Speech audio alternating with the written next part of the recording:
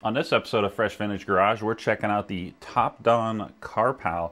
And while this is in beta test right now, we wanted to dig into the software and show you all the features and capabilities of this unit so that when it comes out for public sale and release, you can make the informed decision of whether it's worth your hard-earned money. Let's get started right now. So to get started here, this is part of TopDon's Testlight program, and big shout out to them for sending this over and effectively sponsoring this video. Testlight is their beta program, and what this is they send this to early adopters, so to speak. We get our hands on it, other people get their hands on it, and you can actually help them finalize the software. So that's what we're doing. We're gonna go plug into my car, we have a check engine light on, and that data feeds back through the app on my phone to actually help them finalize this before they do a full public release for sale. Wanted to mention that this is, and the TopScan Pro, these are Bluetooth units. They need an app on your phone to function. Forgive me if you already know this, but the RD Diag, by comparison, this is an actual wired unit. This plugs in via cable to your OBD2 connector. The RD Diag 900 Lite, that is a wireless Bluetooth unit. It actually has a VCI that looks similar to the TopScan Pro here. And if you haven't seen the videos on these, if you're thinking about buying one of these, we have a video on each of these. We'll leave in the description of the video you're watching now. But like I mentioned, this is in beta, and it does have an app with it. On my Pixel 6a, just mentioning, it'll run on most any Android-based phone. We also found it on the iOS App Store. Jay found it on his iPhone. And there is the app there right now. So what we're going to do is a few things. We're just going to unbox this. I'll literally unzip this thing, pull it right now. Then we're going to go outside, and my CRV actually has a check engine light on, so we're going to go see what's going on with that. I think I know what it is, but we also want to actually get this unboxed and then go see the actual software capabilities of the CarPal unit. So that's everything in the box there. There's normally not much in here. We have a user's manual, and here is our CarPal. Has a similar look and feel to the TopScan. I won't pull this out of the box, but if you've not seen our video, definitely go check it out on this guy. But it's kind of like almost the next generation here. And the software that we've seen so far, just to shout it out, we'll throw some screen grabs up on the screen here now, but there's actually a heads-up display. It'll show you like your speedometer and your miles per hour and stuff. There's also OBD2 connectivity as well, but there's also oil light reset, parking brake reset. So a lot of cool features in this software. Let's go ahead and jump outside, and we'll plug into my car and see what all is going on in here. So we are in my 2005 Honda CR-V, and you can see we have the actual connection up here. This is the VCI connection. All this says is it's connected to the actual Bluetooth dongle, the CarPal unit itself in the OBD2 port. I'm going to just make sure I intentionally disconnected it. I'm going to reconnect it, and it'll take 10 seconds or something, and then there we go. There we go. So now it is connected. And I'm just going to jump right into it because there's a lot of stuff going on in here, but I'm going to do full vehicle health check, and we'll speed this part up in the video, but we'll actually show you. It says 1 to 3 minutes. We tried this off camera. It took 45 seconds, a minute or something like that. So it's going relatively fast, but we'll just let it, I'll stop talking and we'll speed this part up. So looking at the screen here, we see installation reminder. It says no Wi-Fi detected. I am going to just use my 5G. It's downloading Honda diagnostics software, which, you know, big props to T-Mobile there because it just downloaded about 100 megabytes very quickly. And it actually auto-vins, so that's awesome to see. It is auto-vinning on the screen there. We'll just let this run and see what comes back. It says it's reading the VIN, so we'll just let it read the VIN. Okay, so there is our VIN, and I'm just going to go ahead and hit confirm. It took about 20-30 seconds to read the VIN. And let's jump into the United States. So we have USA CRV 05 CRV. That makes sense. That sounds correct. All right, so looking at the screen here, we have auto scan and vehicle profile. If I hit auto scan, I'm pretty sure it's just going to do top to bottom scan. So I want to start with vehicle profile. I just want to see what's in here. So, okay, that is the year, make, and model of the vehicle. That makes sense. Let's hit auto scan, and let's see what is in here. There's a lot of stuff. So we have everything on the screen from PGM FI, so that's pretty common fuel injection type setup on most American cars, so to speak.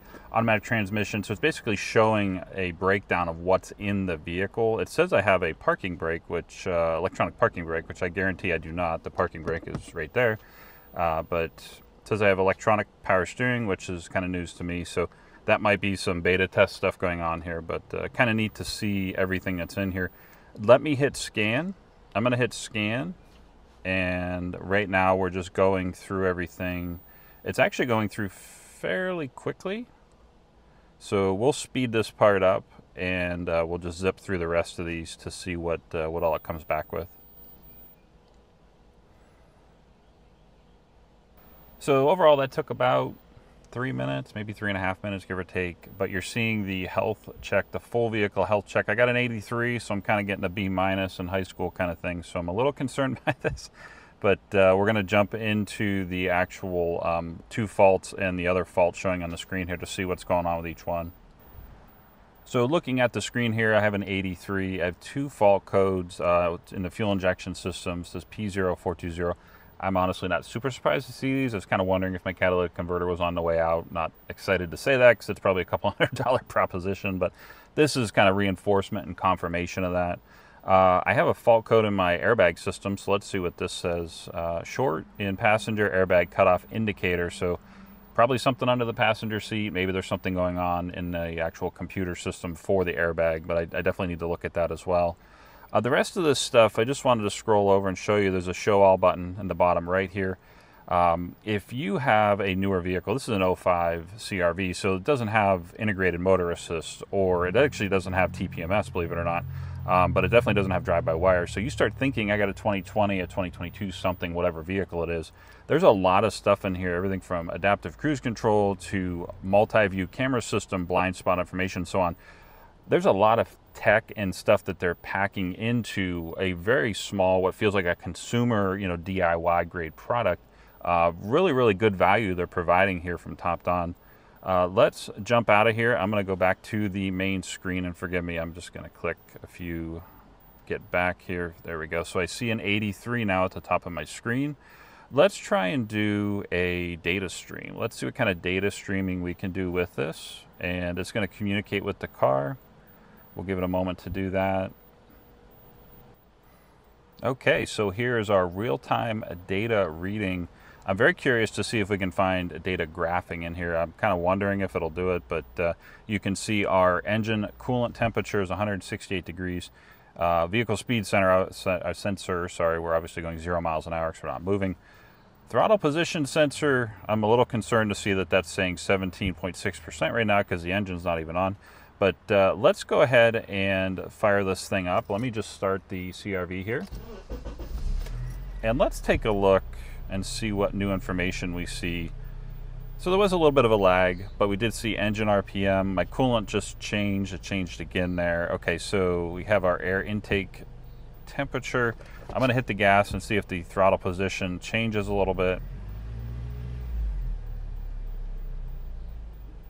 Okay, I'm going to hit the gas. Okay, it did change. Let me hit it a little bit longer.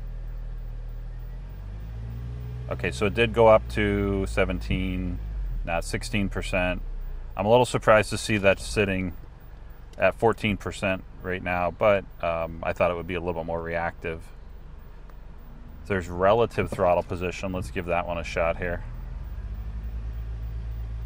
That one changes. Okay, so a lot of data in here. Everything from intake manifold absolute pressure. We're getting O2 readings. I want to see if any of these will actually do a graph. Let's take a look and see. Okay, so here's a display.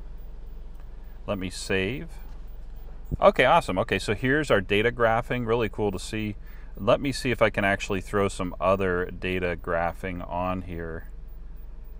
So it looks like I just come and choose most everything that I want. Oh, now that's interesting. So if you look at the screen, you see it'll actually give you as much data graphing as you want. And let me try this one here. This is a actual, like a speedometer almost. So there's our throttle. So now we can sit here and rev it up like we've got a tachometer. That's pretty cool. Really neat to see that this is all in the app because it's saving these defaults. It's actually showing the graphing engine RPM, and then it's showing the throttle position sensor position as a gauge. So if I want to jump back to a graph, I can go right into the graph there. And really neat to see the live data here. Quite a bit of capability if you're looking to dig into why something is not working. Maybe a sensor's starting to go wonky. Let me turn the car off here, and I'll turn it right back on. Forgive the beeping. Let me jump out of here, and we'll go back to, we wait for this to exit the data stream. Okay, now we're back to the home screen here. Just wanted to shout out the Testlight program. I won't show it for a few seconds, but here's the Testlight program. This is kind of the backside for beta testing. It's almost like a mini social media space for the actual beta testing, and this is where we're actually feeding the data back into TopDon so that they can finish this product to get it ready for a full public release and sale. We have the ability to do a battery test, so let's do a battery test. We're going to start testing and turn off all systems. So I'm going to click, okay, turn off the headlights, air conditioners, blah, blah, blah. So I did all that. Step 1, turn off all systems, start the vehicle. So if this is anything like, okay, so it gave me immediate results. Battery test results are normal. I didn't know that it would actually do, I thought it might possibly do a like a load test to see if I turn everything on, like the blower motor and the headlights and stuff, but that looks like all you get. So kind of a simple battery tester, but it does give you the option to do that. Let's look under the maintenance and IM readiness, and forgive me for the beeping, I just turned the car off and back on. So here's our oil, throttle, electronic parking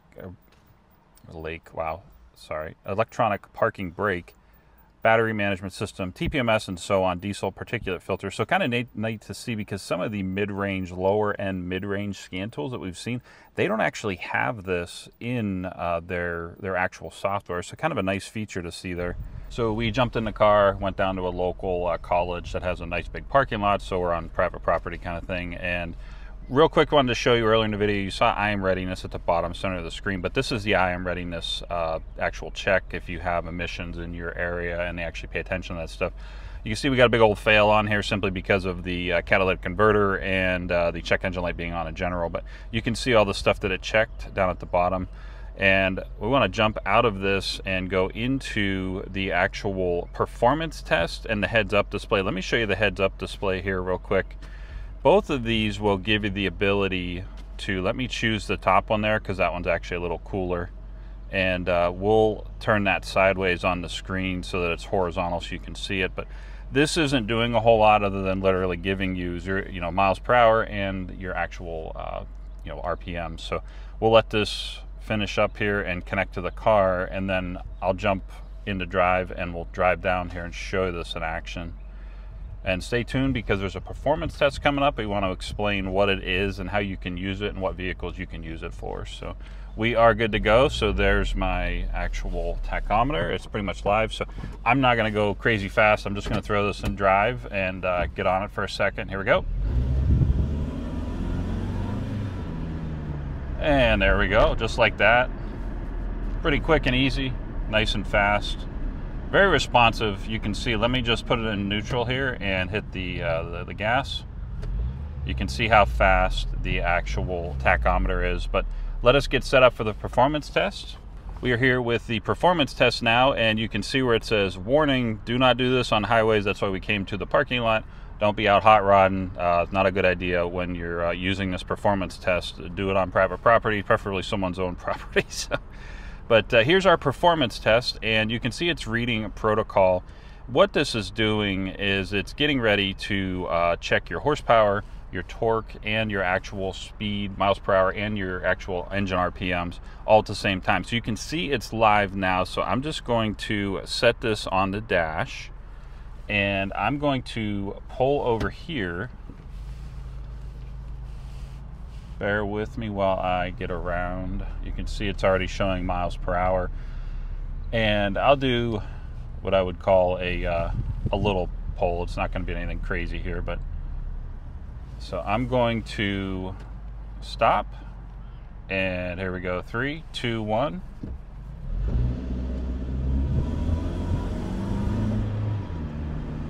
and there's 20 miles per hour. I'll just stop there because we're in this parking lot near cars, but you can see the actual test says it completed. Current test data is invalid, and tap start to restart the test. I'm going to swing around here and we'll do one more quick hit the gas. So let me just drive over here and we'll do test again.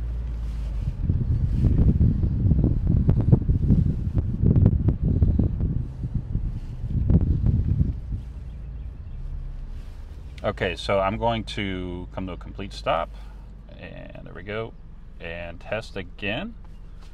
Okay, so hand here and hand on the phone so it doesn't fall on the floor.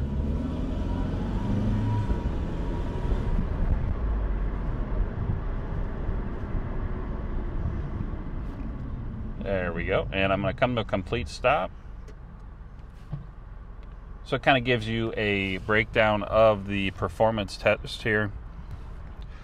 So quick note on this performance test. This is a 2005 CR-V. I make that note because we've had intermittent issues with not just this software, but knowing this is in beta test, but we've had other different vendors, manufacturers, there's the same issues. For some reason, the data getting put out by this year, make, and model. We also have a friend with an 05 Mustang. They've had issues with the horsepower and torque. You should be seeing the horsepower and torque on the the outside of the actual tachometer. We did get it to work, I believe, in Jay's Forester, but that's a 2016. So take all this with a grain of salt. If you buy this CarPal solely for the performance test, depending on what year, make, and model you have, you may be disappointed. But it's kind of a nice little feature, a fun thing to have. But we found it to be a little finicky if we were going to call out one, like we don't like this kind of thing with the overall CarPal unit. So one other quick thing as we wrap up the video here, and we'll throw the screenshot of this up so you're not seeing reflections, but in the service section, we were just at the home, but the service section has data trouble repair guide, TSBs, tech service bulletins, data link location where the actual OBD2 connector port is on your year, make, and model, and the warning light library. So if you're not sure what that light means on your dash, this is a great way to check it out.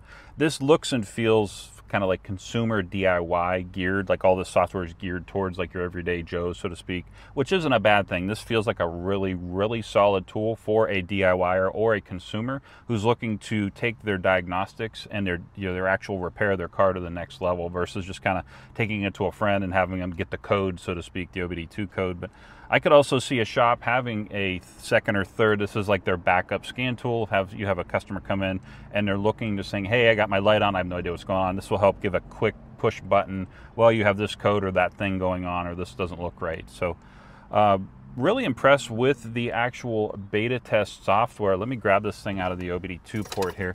Really impressed with the overall beta test of the TopDon CarPal. Really solid unit. It feels very polished. We've definitely dealt with much buggier software in some other beta test products from other brands. But TopDon really has a solid unit here. We'll leave the link for this in the description of the video you're watching now. So when this comes out for public, release for sale, we can make the informed decision if you want to buy one and pick one up. Really solid unit. It feels durable. We didn't show the lights on here, but when it actually connects to the car, it's green. And then when it connects to the phone via Bluetooth, that green light turns blue. So kind of a nice visual there to show you that the car is actually communicating and the phone's communicating with the actual CarPal. Wrapping up the video, definitely recommend this. I would say check it out when it comes out for public release and sale. But with that, if you like shop equipment, if you like scan tools, if you like keeping your cars fixed up and on the road and certified fresh, Fresh Vintage Garage is your channel. Please like and subscribe, and thanks for watching.